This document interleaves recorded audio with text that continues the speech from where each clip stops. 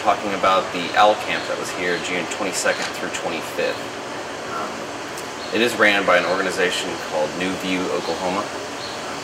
They are an organization that works with kids and teenagers with severe sight disorders, some all the way up to completely blind.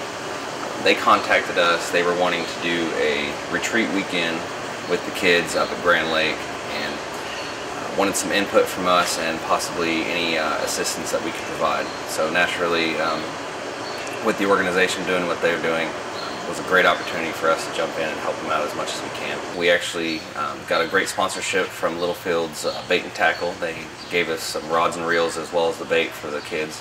And each kid comes with has a chaperone with them that helps them get around for sight purposes.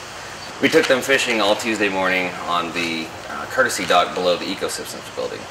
The kids were down, they got a chance to fish and catch quite a few. We probably caught 15 perch, a couple drum, and a couple catfish actually. And each kid got to experience what it was like to go fishing and the feel of having a fish on the end of the line, reeling in, and we aided in taking the fish off for them. They thoroughly enjoyed the experience, and seemed like a really good deal. So after we took them fishing, we decided to load everyone up in patrol boats, about six of their members per boat, and we took them all to Harbors View Marina for lunch. Kind of gave them a little ride around the lake, kind of took the long way, if you will, and let them experience driving down the lake in a boat. And for those of us who do it every day, and those of us who that are blessed enough to be able to go out on the boat all the time, it's a normal experience. You know, obviously it's enjoyable. What I didn't realize is that because of the loss of sight, the amount of sensory overload that these people were getting was amazing. They were just ecstatic about the boat ride. For me, and for the normal person, it's just driving down the lake, watching where you're going. For them, they can't see where they're going, so every little turn, every speed change, even the wind blowing through their hair was a complete sensory experience for them. So it was really interesting to see a different take on a boat ride. We went to Harbors View, enjoyed lunch, and sat underneath the porch, and then we gave them a ride back to the Eco building in the patrol boats. And even when actually we're asked by a lot of the kids to go faster. I think we went close to 50 miles an hour in the boats with the kids, and they said it was one of the most awesome experiences they'd ever had. So it was a really neat deal for them. Once we got back, we unloaded, came up to the Eco building, and let everybody kind of cool off. Like I said, it was humid and about 94 degrees that day, so we let everybody cool off a little bit. And then we went into the Grand Hall and had the opportunity for the GRDA to give presentations to the entire organization. So we spoke about the history of the lake, the history of the dam. We kind of just explained who we are, what we do. I gave them an entire description of how the lake system works, how the hydro dams work, and just kind of give them an overview of exactly what GRDA is and what we do. And we had one of the tour guides from the dam, Mr. Jaggers, come down and give a presentation on a more in-depth history of the dam. Fantastic speaker, great with kids. They thoroughly enjoyed it.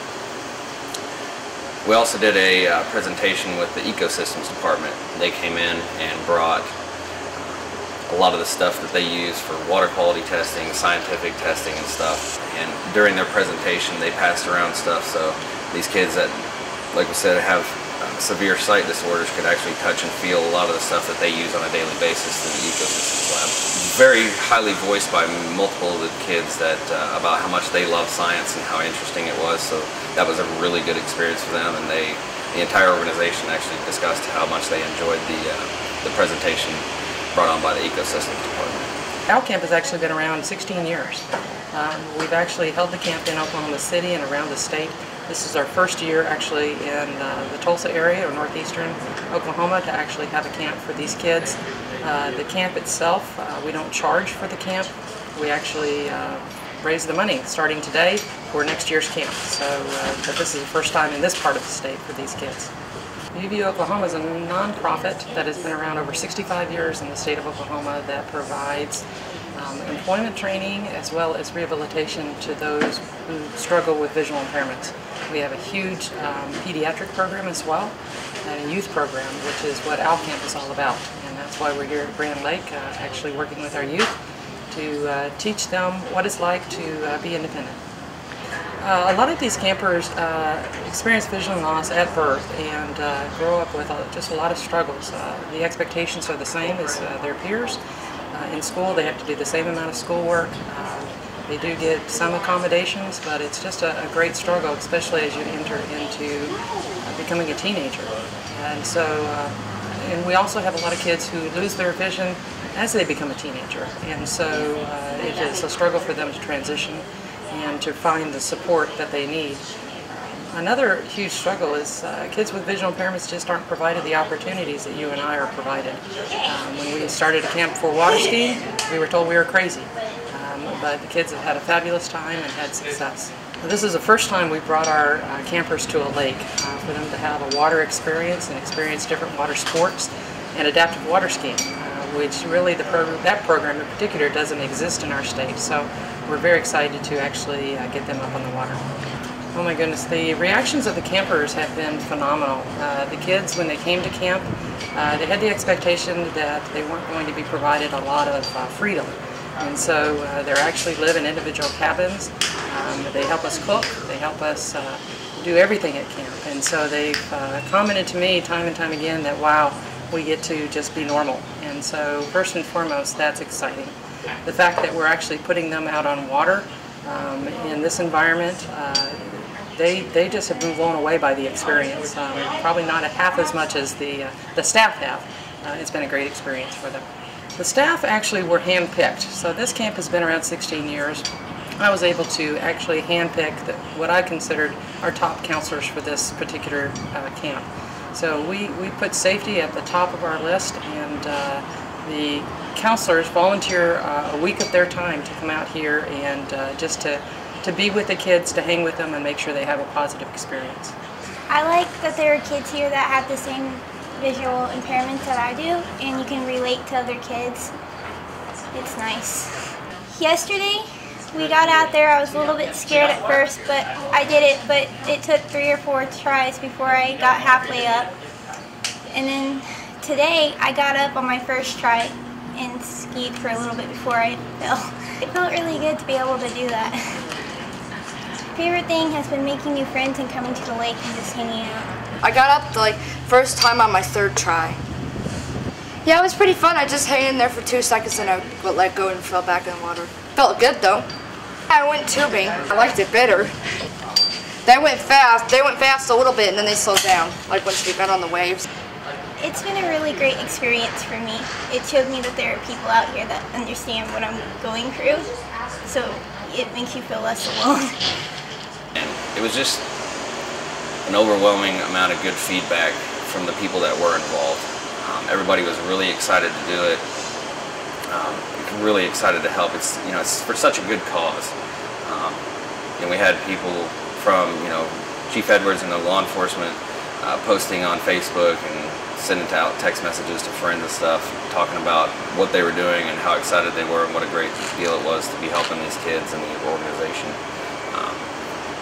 Myself, Miss Jaggers and Miss Flood were actually discussing that's probably one of the most feel-good and coolest things that we've had the opportunity to be involved with since working here. It's just a really, really neat organization. And the thing that really got me the most about it was just the mere and simple fact that these kids have pretty much lived their entire life with someone, be it a family, friend, and mostly doctors, telling them that there's things in life that they're not going to be able to do and not be able to experience. So the entire trip of the Owl Camp was basically a defiance. Like, no one tells me that I can't do anything, and just because I have some sort of disabilities isn't going to keep me from enjoying what's available in life. So, most people think blind people should stay away from the water. The fear of drowning, what are you going to experience if you can't see it? Everybody talks about the lake's beauty, but it's not just seeing stuff that makes the lake enjoyable. So it was really nice to be involved with an organization that basically said, no one's going to tell us that we can't enjoy something, and we have our own way of enjoying it. And it was just a wonderful experience for everybody involved. being the people who were involved in camp and everyone that was involved with GRDA. I think everyone would agree that it was probably one of the best events that we've helped with the organization for sure and being involved with.